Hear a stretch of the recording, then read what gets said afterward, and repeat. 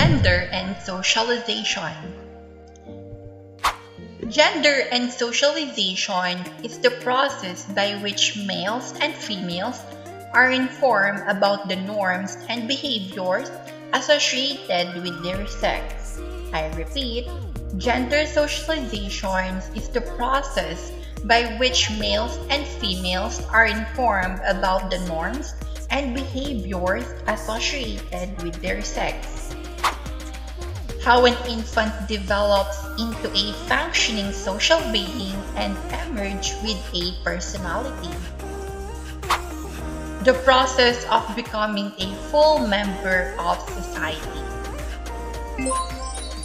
Gender and socialization, the process of learning the social expectations and attitudes associated with one's sex. Gender and socialization, the tendency for boys and girls to be socialized differently. Gendering, the process of a child's learning of his or her gender identity. Socialization, a process of learning the rules and expectations of our cultures. I repeat, socialization is a process of learning the rules and expectations of our cultures. Gender role. Gender role, a set of behavior, attitudes, and personality characteristics expected and encouraged of a person based on his or her sex. Socialization mechanism. What is socialization mechanisms? First, child rearing processes. Child rearing processes. Letter A. Manipulation is the process of handling boys and girls differently even as infants. I repeat, manipulation means the process of handling boys and girls differently even as infants. For boys, tossed up in the air. For girls, handled like delicate porcelain.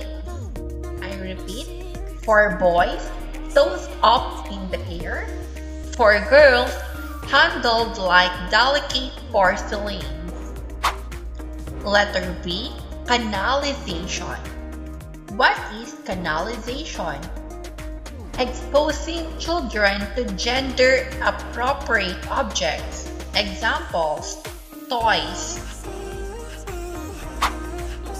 Letter C, activity exposure. What is activity exposure? Exposing children to gender-appropriate tasks or activities. For examples, for girls, household chores. Girls' identity with their fathers. For boys, mechanical activities. Letter D, verbal appellation. What is verbal appellation? The process of telling children what they are and what is expected to them. I repeat, verbal appellation is the process of telling the kids or your children what they are and what is expected to them. Agent of socialization. What is agent of socialization?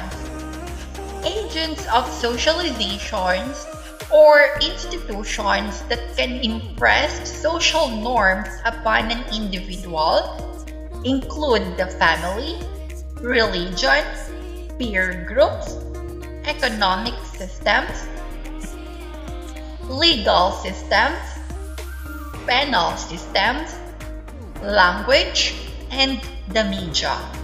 I repeat, agents of socialization or institutions that can impress social norms upon an individual include the family, religion, peer groups, economic systems, legal systems, penal systems, language, and the media. Under the agent of socialization, the family. Family means considered to be the first and one of the most important agents of gender socialization. Some scholars believe that girls and boys take on different identities as feminine and masculine beings because parents treat girls and boys differently. Peer groups. Peers have strong impact on forming gender self-concepts and gender stereotypes through interactions, friendships, and group norms. Among peer groups, children can show and develop their social self in different environments than family. And this is the second step for them to recognize their identities in social groups. So, girls and boys might be encouraged to join different games and take part in different activities and roles. They may be prohibited for some games and roles based on their gender. School. School has a significant role in the process of gender socialization. Formal education systems are designed to transfer the values, behavior patterns, and standards to children through interaction with teachers, peer groups, textbooks, and curriculum. Media.